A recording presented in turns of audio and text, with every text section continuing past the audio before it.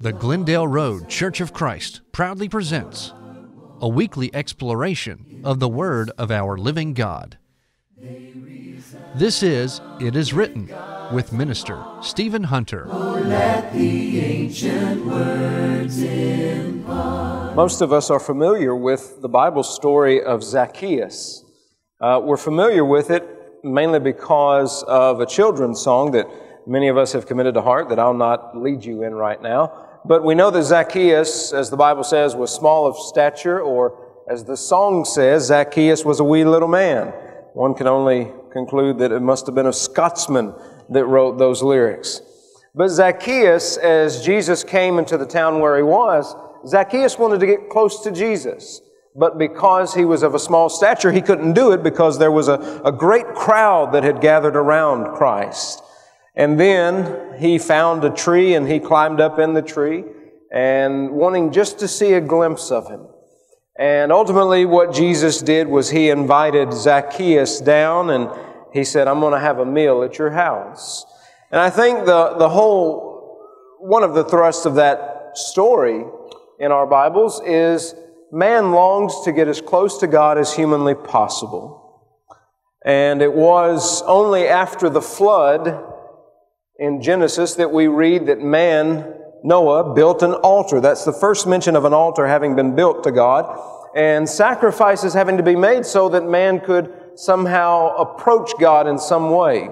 Ultimately, when Jesus gave His own life, He became the medium through which we can approach God. And the Hebrew writer says that we can approach His throne of mercy and grace with boldness because of what Jesus has done.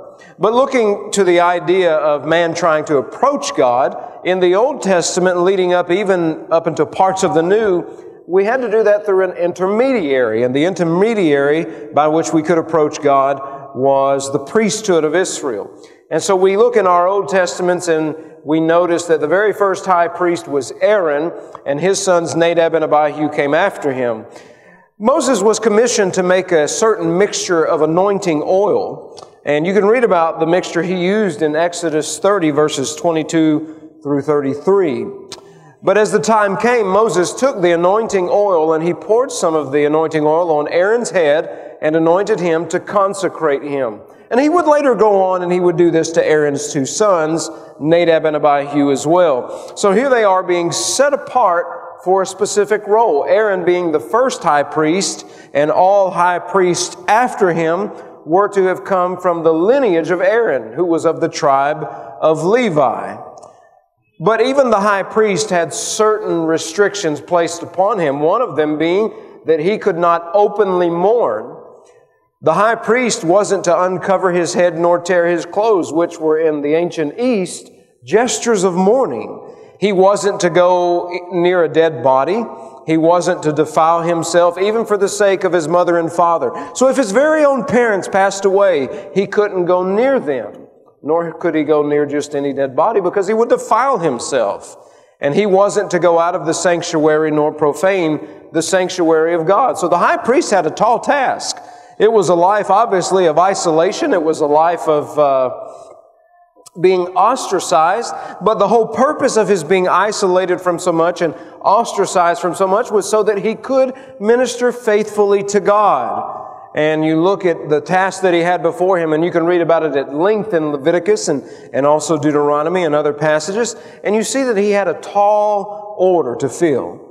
And so it must have been a lonely life at times, spending most of his time there in the tabernacle and then later the temple when it came along, and not even being able to mourn, not even being able to do a lot of things that just about everybody else could do. But he also was only able to go into the most holy place one time a year. Now, God had given Moses in the book of Exodus this perfect blueprint as to how Moses should build the tabernacle, the types of drapery that should adorn it, the furniture that should be centered in it. And within this most central part of the tabernacle, there was this place called the Holy of Holies. And we see this also in the temple later on when the temple was built. In the Holy of Holies, there were these huge statues of angelic creatures called cherubim. and they faced towards the entrance to the Holy of Holies in the temple. And then you had in the center there, you had what's called the Ark of the Covenant. The Ark of the Covenant was a very special and holy, if you will, chest, is how we could think of it. And inside it, it contained three things. The first of which were the 2 tablets of the 10 Commandments. And that represented God's covenant and His law with His people. Secondly, there was a jar of manna placed in the Ark of the Covenant that represented God's provision for His people while they wandered in the wilderness. The third item placed in the Ark of the Covenant was the bud of Aaron's staff to show that Aaron and his descendants were chosen as priests to God. Now, before the high priest could go into the Holy of Holies, which he was only allowed to do one day a year. By the way, if you look on your calendars, you might notice some of you at a certain time of the year, there's this little Hebrew word. It says Rosh Hashanah, which in English is translated Day of Atonement. Now, if you were to drive down Nashville on West End Avenue, there are about 3 or 4 synagogues on West End Avenue alone. And if you were to drive down there during the High Holy Day, specifically Rosh Hashanah, one of the things you would see is you would see a lot of the Jewish people of that community walking to synagogue. Some of them believe it's a sin to labor on such a holy day, and they think starting your car because it ignites a fire is as much as laboring. So they'll walk to synagogue. But it's a very special day, and on that one day that comes every year, before the high priest could go in and make atonement for the sins of the nation, he had to first make atonement for his own sins. So he would offer various sacrifices for himself. He would bathe himself. He would put on special garments, because God told him that when he went into there, he was going before the very presence of God, and that God's presence would appear as a cloud over the Ark of the Covenant. Now, the top that covered the Ark of the Covenant, that chest, was called the mercy seat. And God would sit there at the mercy seat, and there He would meet with His high priest, and the high priest would make sacrifice. Leviticus 16, you can read about this at length, but anyway, just one particular verse, verse 14, the high priest was to take some of the blood of the bull and sprinkle it with his finger on the mercy seat on the east side, and before the mercy seat he shall sprinkle some of the blood with his finger 7 times. Then he shall kill the goat of the sin offering. I want you to keep this idea of the mercy seat in your mind, because it's going to become very important. But from the time that God instituted this order with His people of old Israel, this happened day in and day out, year after year, for hundreds of years, and even up until the late 1st century. But when Jesus came, He came to be our high priest. And as was read in Psalm 110, the prophecy of the psalm was He would be a priest forever after the order of Melchizedek, which means righteous king. Melchizedek was both a king and a priest. And you can read about Melchizedek in the book of Genesis, where Abraham goes and he makes an offering to the Lord through Melchizedek, the high priest. But we see that in Hebrews of Christ's high priesthood, Jesus is a minister of the sanctuary and of the true tabernacle which the Lord erected and not man. So there on earth, man had erected the tabernacle that God had gave him the instructions to erect. Same thing with the temple. These were built with human hands, but Jesus doesn't go into the temple or the tabernacle that was on earth and minister, but rather He is in the actual tabernacle which is in heaven, that God Himself made. And He is a minister there of the true tabernacle. Just as a point of interest, if you would care to know, the term here translated minister in Hebrews 8:2 is literally liturgist. We hear of some who describe their worship as liturgy, and that's the word that's used there in the original. But Jesus there, He mediates a better covenant than the old one.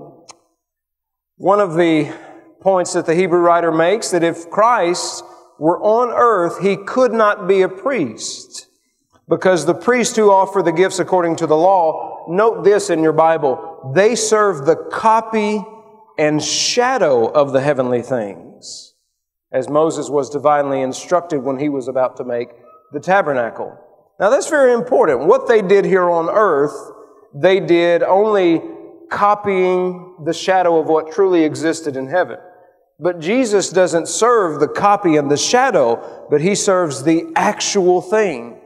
And so Jesus, our high priest, is there before God, making intercession for us. And so His excellent ministry, which is called a much more excellent ministry, is so because Jesus Christ is the mediator of a better covenant that is built on better promises. The old covenant was one where we could never fully receive forgiveness of sins. And so day after day, year after year, sacrifices would be offered. And they would be offered unendingly simply because the requirements of God's holiness could never be met through the blood of bulls and goats. But when Jesus offered Himself, He became that once-for-all sacrifice so that there isn't the need to continuing offering sacrifices. And the new covenant that He mediates is the new covenant, part of which we observed a moment ago, that is the covenant of His blood. And when on the Passover, Jesus gave us the new meaning for the Lord's Supper, the Holy Communion. He said, "This cup is the new covenant in my blood, which is shed for you." Now here's what's interesting. The priests after Aaron had to offer sacrifices for their own sins, but Jesus, the Hebrew writer points out, was tempted in like manner such as we, yet without sin. But what I find very interesting is that Jesus was both the offerer and the offering of the sins of all humanity. I just think I can tell you're as impressed as I am by that. Amen. Okay, thank you. He is the offerer and the offering. And you think about that and you go, wow, that's pretty neat. Because these other priests who were consecrated, who were set apart for this task, they had to make atonement for their own sins. But Jesus doesn't go to God and say, well, I need to atone for my sins, but rather He says, I am the atonement, and I offer myself. Not for my sins, for the sins of the world. A little deep, but it's very, very, very, very interesting. Now, Hebrews chapter 2, verse 7 is a very interesting passage as well, I think.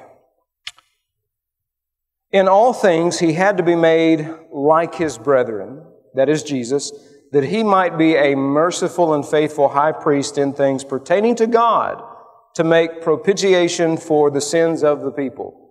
Now, this is alluding to the doctrine that we could refer to as the incarnation. You read in Philippians chapter 2 that Jesus, who existed in the very form of God, didn't consider it robbery to be counted equal with God, but made Himself of nothing, emptying Himself and taking on the form of a servant, a bondservant, that is. And so picture this if you can. A lot of times mental pictures help me really put things together. Picture for a moment that you have Jesus Christ our Lord there in heaven. And there He is in all His glory and all His splendor. Now, we have read of some of the passages of the Old Testament, the glory and the splendor of God. For example, Isaiah chapter 6 comes to mind immediately. And there in Isaiah chapter 6, Isaiah said, I saw the Lord high and lifted up, and the train of His robe filled the whole temple. This is the depiction of a king sitting upon His throne. And he said there were these angels surrounding Him, these seraphim, these fiery angels. And they had 6 wings. With 2 they covered His feet, with 2 they flew, with 2 they covered His face. And as they're doing this, these fiery angels are crying out to one another in an antiphonal sound. Holy, holy, holy is the Lord of hosts. The whole earth is full of His glory.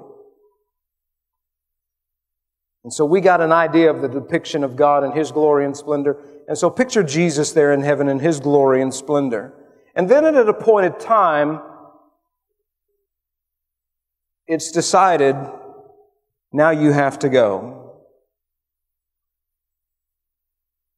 And so Jesus, being the Lord of Lords, the King of Kings, takes his crown off his head. He places it down there to his side. Perhaps an angel comes to attend him, and they unclasp his royal robe and take it off him. He exits his throne and he steps down. He divests himself of all the rights and privileges and honors of being Christ. And he does that so that by the operation of the Holy Spirit, he can grow in the womb of a young Jewess whom God has chosen. And so he becomes something that he's never been before. He takes on something that he's never had before. Flesh. And so he's born as an infant. He grows and he learns just like everybody else. And then as John the Baptist arises and begins preaching and preparing for the kingdom of God, he recognizes immediately, this is the forerunner who's to pave my way. And so he goes to him. And he doesn't say, John, I'm here, you just step aside. He says, John, baptize me. And John says, now wait a second. If anything, I need to be baptized by you. But he says, no, this has to happen so that I can fulfill all righteousness. And so there he is immersed in the River Jordan, and the Holy Spirit descends as a dove upon him, and the voice from heaven says, this is my beloved Son, in whom I'm well pleased. And immediately after Jesus, for 40 days and 40 nights, he doesn't eat anything, he doesn't drink anything, but he's in the wilderness, and there is the adversary, the devil, tempting him.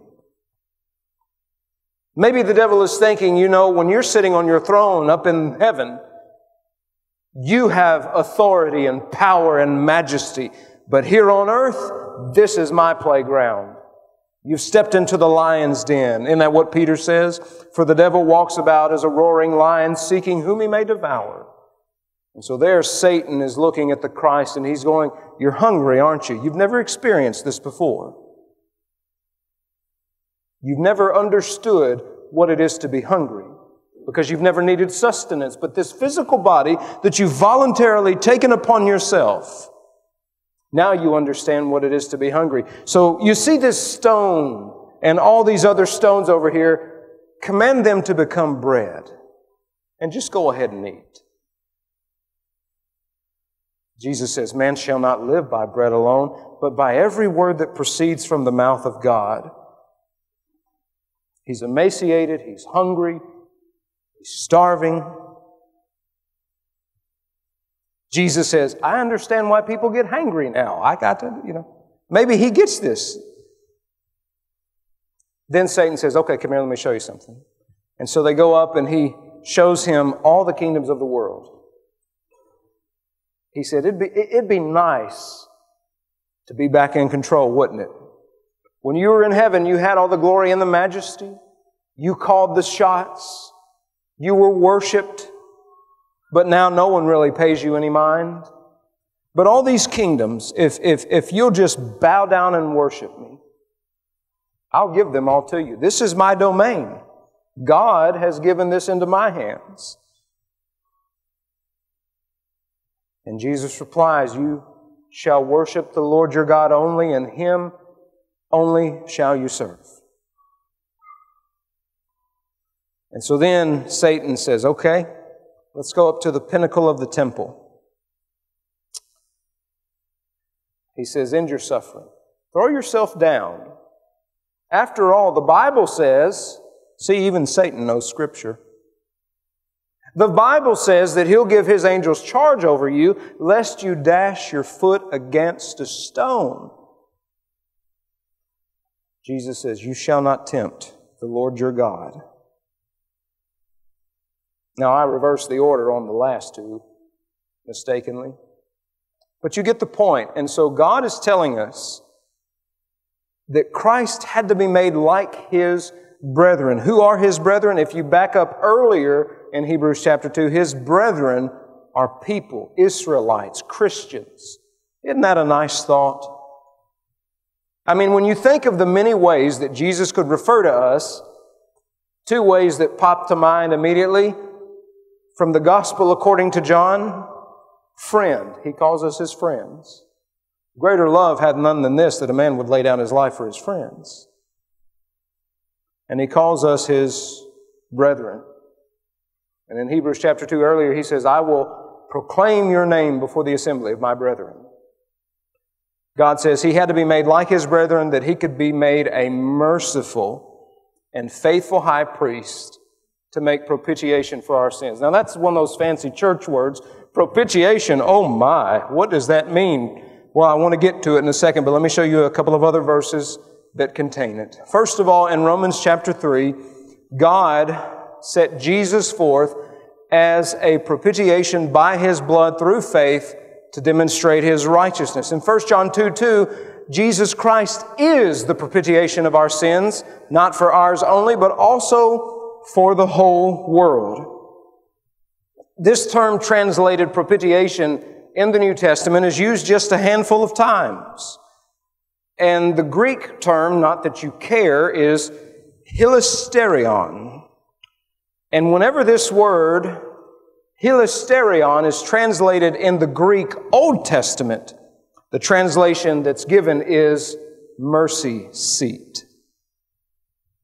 So in the place of propitiation, you could write mercy seat. Remember I told you a second ago that the mercy seat is where man met God through the high priest. The mercy seat is where sacrifice is made and sins are atoned for. Not only is Christ's blood that which is offered upon the mercy seat in the heavenly tabernacle, but Jesus Christ Himself is the mercy seat upon which God receives atonement for our sins. And so bringing this all together,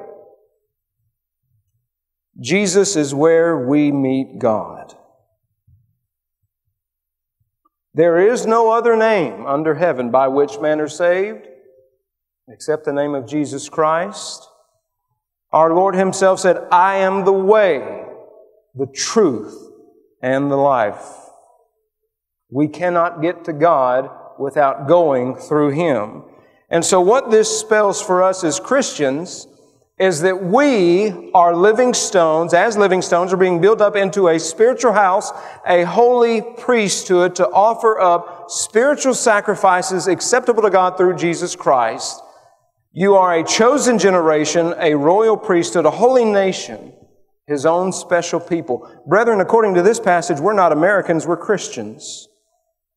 Though we may be, we are a holy nation. You don't need anybody specially set aside to worship God for you because you, Christians, are priests and priestesses. And we see this also reflected in the revelation of John. He has made us kings and priests to His God and Father, and have made us kings and priests to our God, and we shall reign on earth. Therefore, we are collectively God's priests to the world, but also individually. The priest's duty was to serve as a mediator between man and God. An intermediary, rather, between man and God. Jesus Christ is our only mediator. And so if we serve that same priestly function today as Christians, the primary aim of our priesthood is bringing the lost to Christ, ministering the gospel. Just as Aaron was consecrated with the holy anointing oil and was initiated into being the first high priest, the initiation into the specialty of being a priest of God, a Christian, is faith in Christ Jesus the Lord.